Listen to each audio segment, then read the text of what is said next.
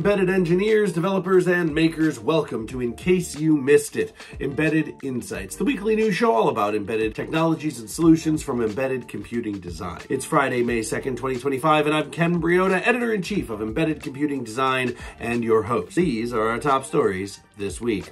First up, PICMIG, a consortium to develop innovative open standards in embedded computing, has announced its Compact PCI Serial Revision 3. This is the third revision of the standard, and the organization said it is intended to ensure future viability and scalability. Compact PCI Serial was originally developed as an extension of the open Compact PCI standard to meet the demand for robust, modular, and powerful computer systems in industrial and embedded application. Developers who want to build applications for harsh environments in industrial, aviation, or any other industry can now download the new specification from the PICMIG website and start designing immediately. PICMIG member companies are also already working on their very first products based on the new specification. Our next story comes from Peter Winston, the founder and CEO of Integrated Computer Solutions, who has written a post for us all about AI-powered code modernization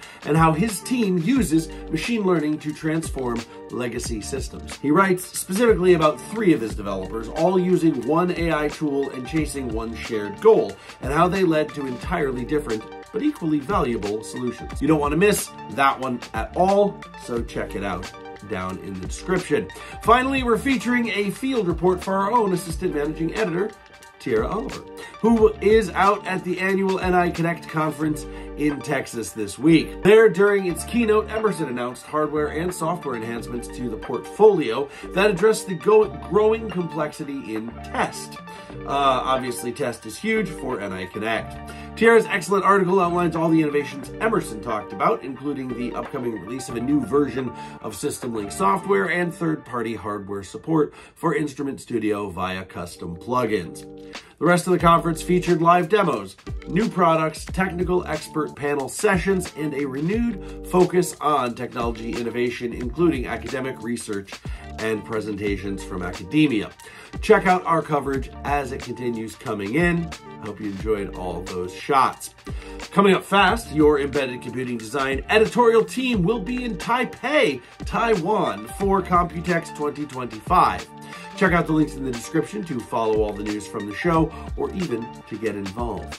Now that's it for this week. Make sure that you look for the In Case You Missed It LinkedIn newsletter for even more stories that you don't want to miss coming out every Monday on LinkedIn. You can subscribe over there. Subscribe while you're here to our YouTube channel so you don't miss any of our shows. Make sure that you're liking and sharing our episodes too. We want as many folks as can get their eyeballs on this show. Visit embeddedcomputing.com for all the news in the embedded computing space and follow us on LinkedIn and all across the web. Please reach out if you'd like to advertise on In Case You Missed It. Make sure you never miss an episode of In Case You Missed It, Embedded Insights, and I'll see you next week. I hope you're having a marvelous spring.